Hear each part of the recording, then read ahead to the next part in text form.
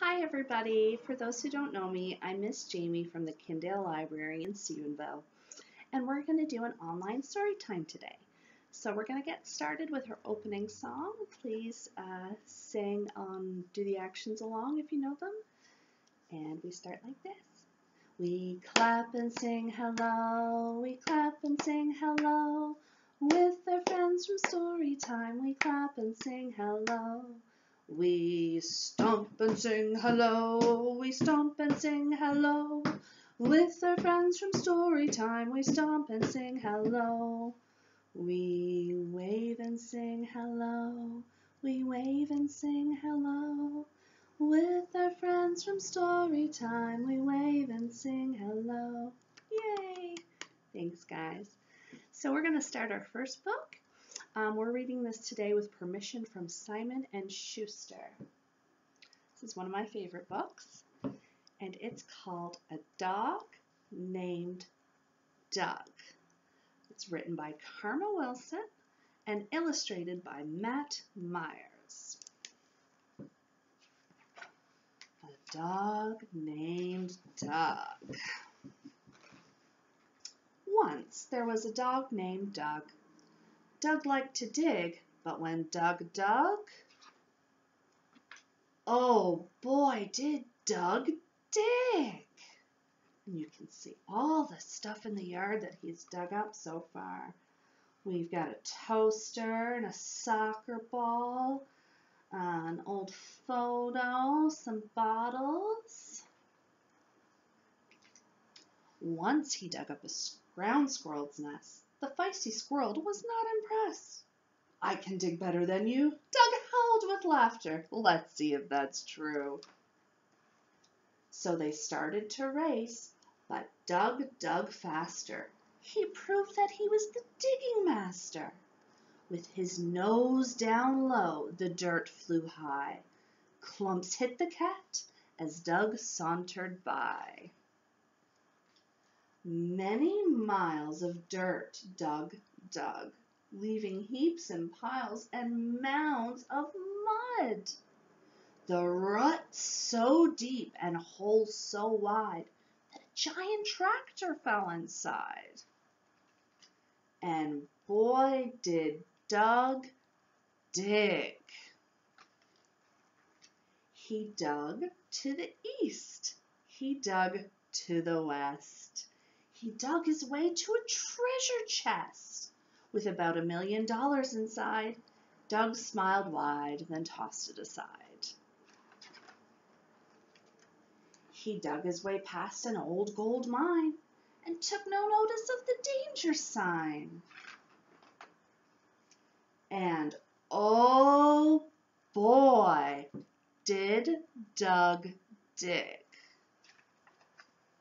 He dug to the north, and he dug to the south.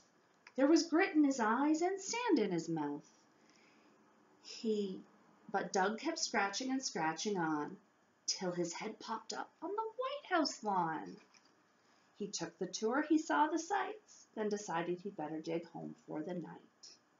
So Doug got busy digging, and oh boy, did Doug dig. And dig and dig. Let's see where he dug to on this page. Under the ocean, the fish, up next to a lion, the African safari, and Hollywood, a bowling alley, and Easter Island. Wow, that's a lot of digging. And he dig and dig. Okay, we got him up here in a mummy tomb. Oh, and he popped up in some drums. The top of a mountain and a golf course. And dig. Oh, that's upside down, isn't it? Let's see where he dug to. Oh my, it looks like he dug his way all the way to China. At home, the family scolded him hard. Doug, stop digging holes in the yard. But they fed him a bone, gave him a hug, then tucked him in bed with a goodnight Doug. But still, Doug. Where is he going from his house? He's dug all the way into his parents' bedroom. Doug settled into his cozy bed with visions of marvelous holes in his head. Doug had a dream he was digging, and oh boy, did Doug dig. And look at this silly page where he's digging in his dreams. All sorts of fun creatures and planets and colors. And that is the end. I hope you guys like that book as much as I do. I do have somebody here that would like to comment on the book. This is my good friend, Wrinkles. Hi, Wrinkles. No, you're supposed to say hi. Hello? Well, you know what? That works. Did you like that book, Wrinkles? Oh my, yes! Oh, it makes me want to dig so much.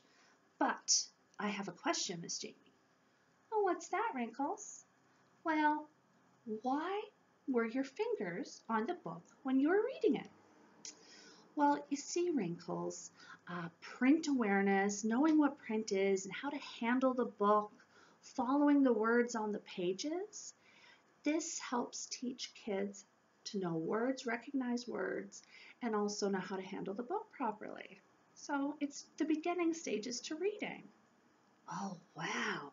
So if I watch you, it'll help me learn to read? Absolutely. Yay! Okay, we're going to do one song for the end, all right? It was nice seeing you, Wrinkles. You too. Bye, everybody. Bye!